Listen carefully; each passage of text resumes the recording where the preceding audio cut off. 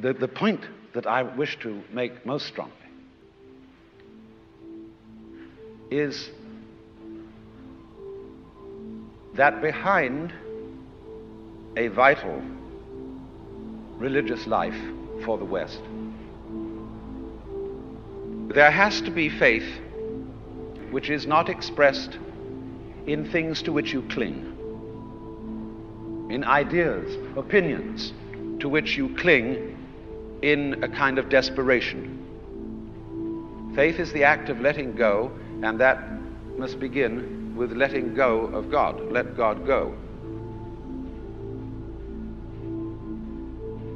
It has become extremely plausible that this trip between the maternity ward and the crematorium is what there is to life. And we still have going into our common sense the 19th century myth which succeeded the ceramic myth in Western history. I call it the myth of the fully automatic model of the universe.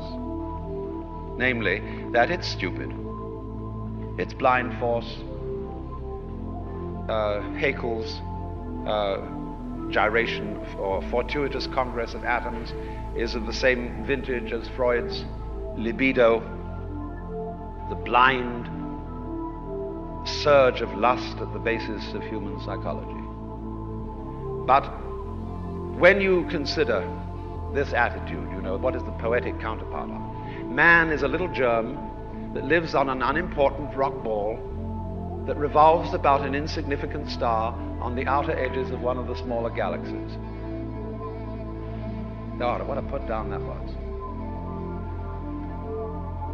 But on the other hand, if you think about that for a few minutes, I am absolutely amazed to discover myself on this rock ball rotating around a spherical fire. It's a very odd situation.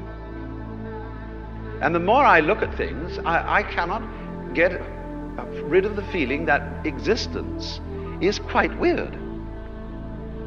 I know that, see, a philosopher is a sort of intellectual yokel who gawks at things that sensible people take for granted. And sensible people, existence is nothing at all. I mean, it's just basic, just go on and do something. See, this is the current movement in philosophy. Logical analysis says you mustn't think about existence. It's a meaningless concept. Wonder is like, in modern philosophy, something you mustn't have. It's like enthusiasm in 18th century England. It's very bad form. But you see, I don't know what question to ask when I wonder about the universe.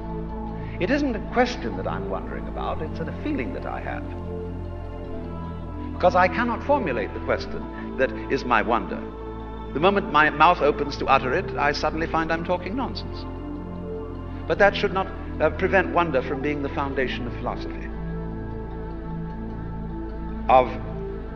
Well, as Aristotle said, wonder is the beginning of philosophy. Because it strikes you that existence is very, very strange. And then more so when this so-called insignificant little creature has inside his skull a neurological contraption that is able to center itself in the midst of these incredible expanse of galaxies and start measuring the whole thing.